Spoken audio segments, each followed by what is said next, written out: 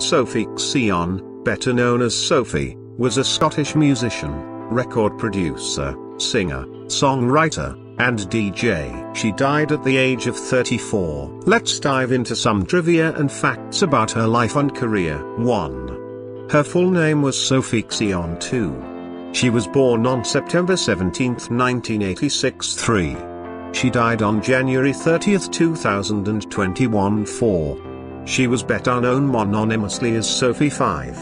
Her stage name was stylized in all caps. 6. She was a Scottish musician, record producer, singer, songwriter, and DJ. 7. Known for a brash and hyperkinetic take on pop music. 8.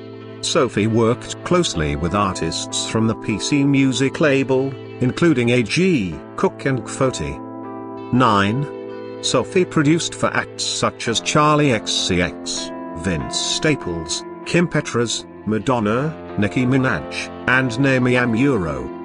10. Sophie, who initially remained anonymous, came to prominence with singles such as Bipp, 2013, and Lemonade, 2014. 11. The songs were collected on the 2015 compilation Product. 12.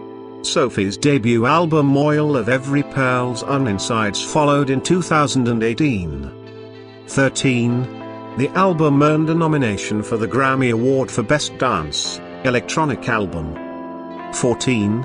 Sophie later came out as a trans woman. 15. After Sophie's accidental death in 2021, Pitchfork called Sophie the influential British producer who molded electronic music into bracingly original avant-garde pop. 16. Sophie Xeon was born on the 17th of September 1986 in Glasgow. 17. She grew up there.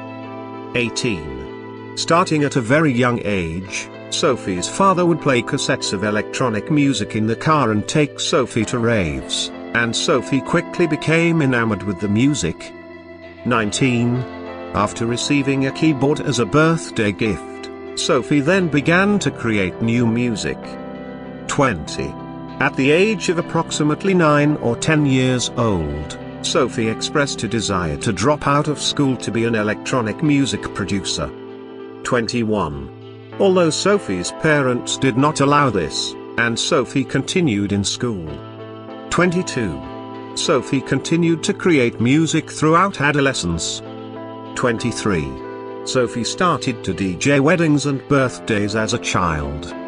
24. A half-sister asked Sophie to DJ her wedding. 25.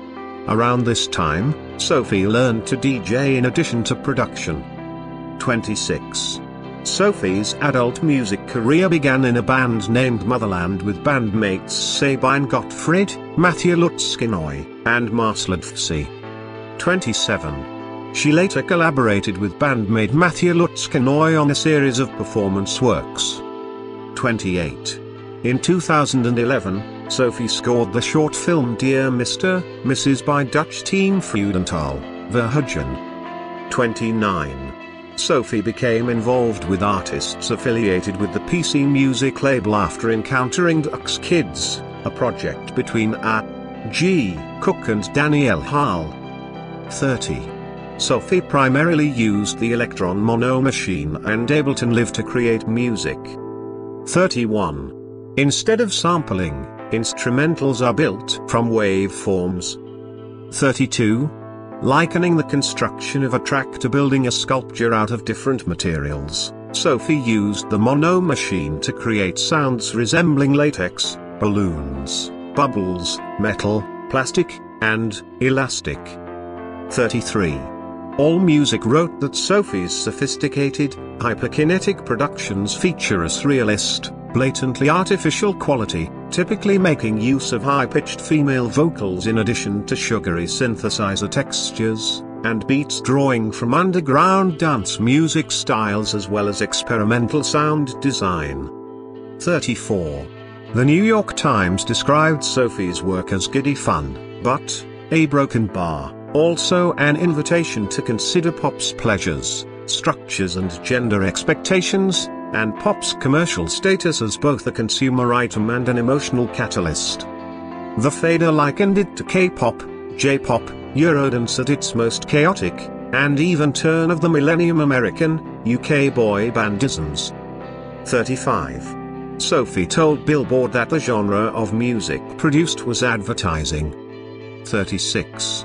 Sophie's early visuals came from a series of colorful images described as homemade molecular cooking. 37. With the single's cover art often depicting objects made from plastic or other industrial materials. 38. This was an idea that originated from discussions with John Roberts, a fellow electronic musician. 39.